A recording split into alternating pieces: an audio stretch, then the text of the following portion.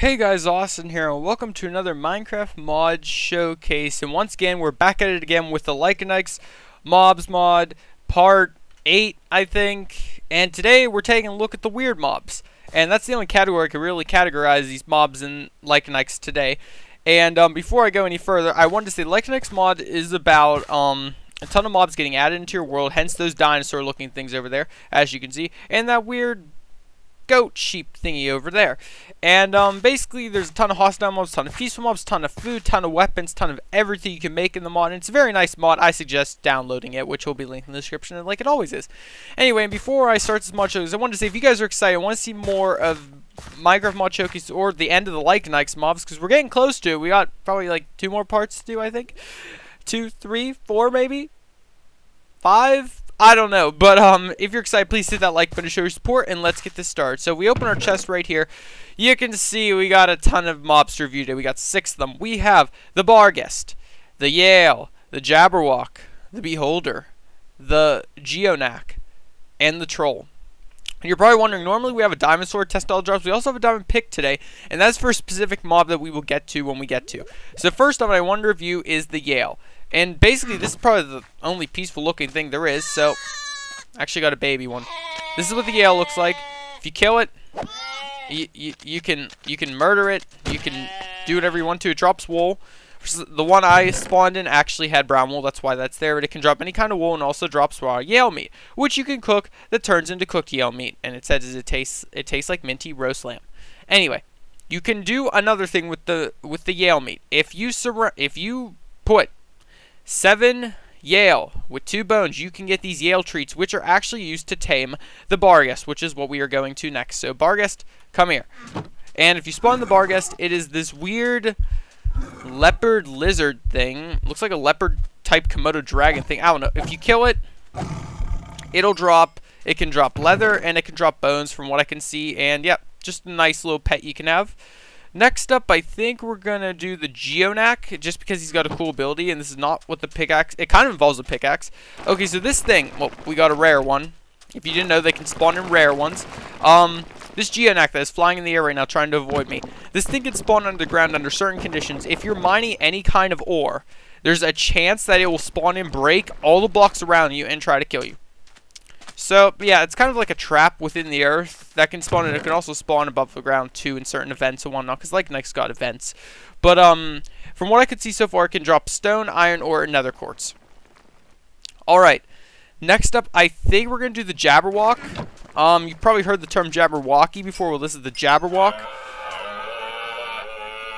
Its noise is disturbing alone, but it's some kind of deer on... It's like a standing deer with a weird duck face, and it's got 2 hooks for hands. So, if you kill this demonic creature, it will drop bones and leather. Not really worth it, but it's a very disturbing creature, and it should be put down. It should never have been created in this mod. Why could you do this to us, mod creator?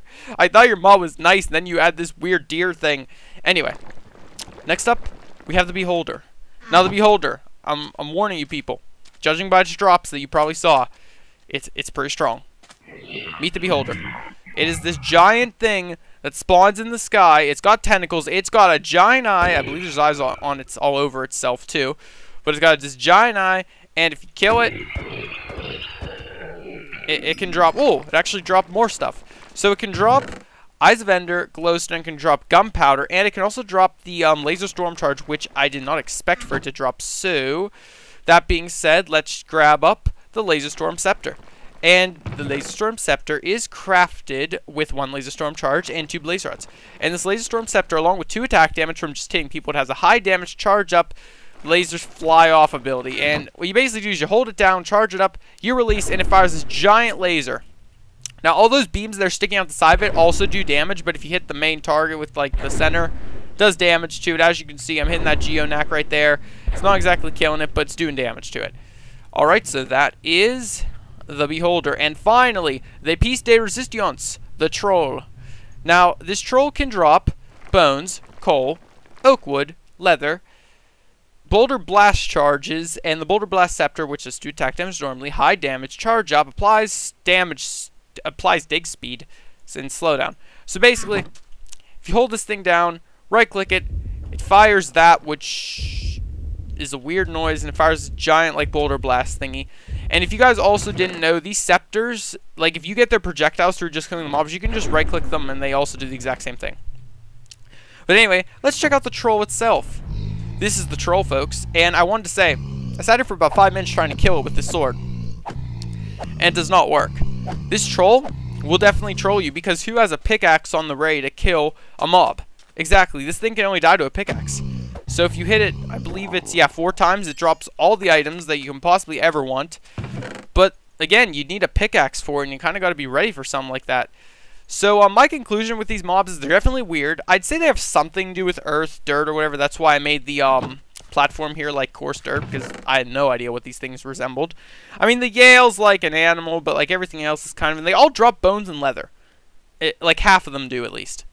I don't get that. But, anyways, guys, I guess that's going to wrap up today's mod showcase part of the Lycanties. If you want to check out the other parts, they're on my channel. Please do. Download for this mod. Like I said, will be linked in the description as always is. Thank you guys for watching. If you did enjoy, please subscribe to my channel if you want to see more. And I will see you guys next time. Goodbye.